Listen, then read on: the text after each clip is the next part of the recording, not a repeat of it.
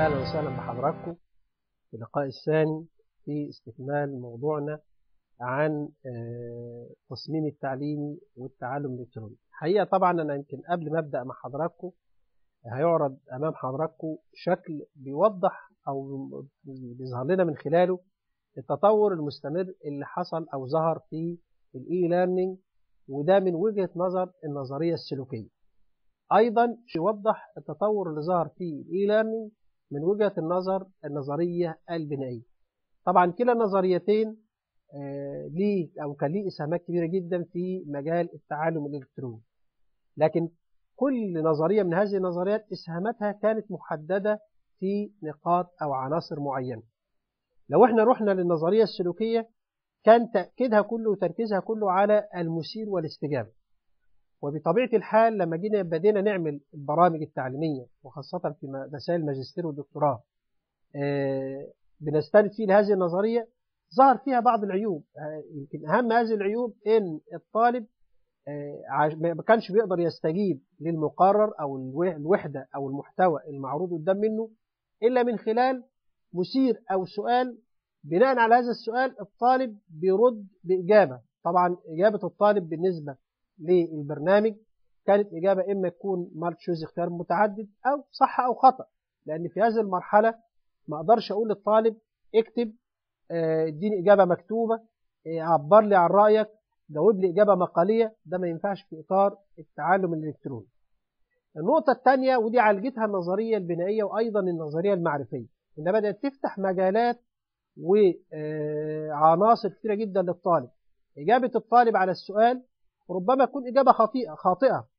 في النظرية السلوكية الإجابة الخاطئة بالنسبة للطالب ما كانش ليها رد فعل إطلاقا، لكن في النظرية البدائية رد الفعل إن يكون الإجابة الخاطئة للطالب ليها رد فعل أو ليها فيدباك أو ليها تغذية راجعة.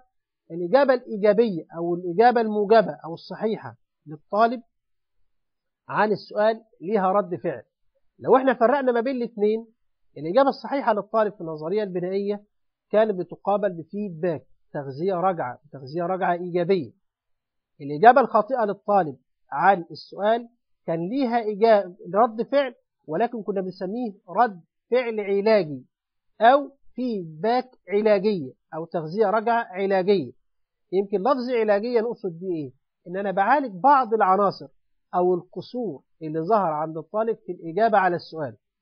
علاجي لهذا القصور إن أنا كنت برجع الطالب مرة تانية للموضوع ده شكل أو نمط، أو إن أنا أعرض الموضوع بشكل آخر بشرح آخر مدعم بمجموعة من العناصر عشان أقدر أوضح هذا المفهوم للطالب. فبطبيعة الحال الطالب يبدأ يتجاوب معايا وكانت نتائجها بالنسبة لي أنا أكبر. فبطبيعة الحال لما جينا نعمل تكامل ما بين الثلاث نظريات السلوكية والبنائية والمعرفية في إعداد البرامج التعليمية في مجال تكنولوجيا التعليم وخاصة برامج التعلم الإلكتروني أو إنتاج المقررات الإلكترونية، كان ليها رد فعل إيجابي. لأن أنا بديت نراعي إن الطالب اللي هو عارف إجابة صحيحة ما بعطلهوش، يبدأ يستمر في البرنامج. الطالب اللي فيه عنده نوع من القصور أو البطء أو التعثر أثناء عملية التعلم كانت بتعالجها النظرية البنائية والنظرية المعرفية، إنها بتعرض له المحتوى بشكل آخر وبنمط آخر وبشرح آخر. نيجي للجزئية الثانية لما نيجي نعمل تكامل ما بين الثلاث نظريات. يمكن قلت لحضراتكم في الحلقة السابقة عن الانديفيدوال ليرنينج، التعلم الفردي والتعلم التشاركي والتعلم التعاوني، وقلت لحضراتكم إن هذه العناصر أو هذه الأنماط الثلاثة لابد أن تتكامل، وده خاصة في إطار التعلم الإلكتروني. لو احنا نقول ليه بتتكامل، الانديفيدواليزد أو الانديفيدوال ليرنينج ده جزئية غاية في الأهمية وبتنصب عليها مقررات الإلكترونية، من حيث أن الطالب يتعلم بمفرده، بيبدأ يخش على البرنامج في الوقت اللي هو يناسبه، يتعلم الكم والكيف اللي هو يناسبه، وفي نفس الوقت بيبقى فيه كونكت أو اتصال أو تشارك ما بينه وما بين المعلم، وفي نفس الوقت ما بينه وما بين المتعلمين اللي هم زملائه أو أقرانه. من حيث إيه؟ في بعض الأحيان في نقاط بتعرض من خلال المقررات الإلكترونية بتحتاج من الطالب إن هو يستفسر عنها. طب هيستفسر عنها من خلال مين؟ فين السورس اللي عندي الطالب هيستفسر من خلاله؟ أنا بحدد له نقطتين، يا إما إنه يكون المعلم وده المصدر الرئيسي، إما إنه يكون أقرانه أو زملائه، ربما يكون أحد من هؤلاء درس الموضوع وقرأ عنه من خلال قراءات أخرى وبالتالي فهم الموضوع، فبيبدأ يعمل كونكت مع المعلم ويبدأ يعمل كونكت مع أقرانه أو زملائه للاستفسار عن هذه النقطة أو العناصر الصعبة اللي بتواجهه أو بتقابله.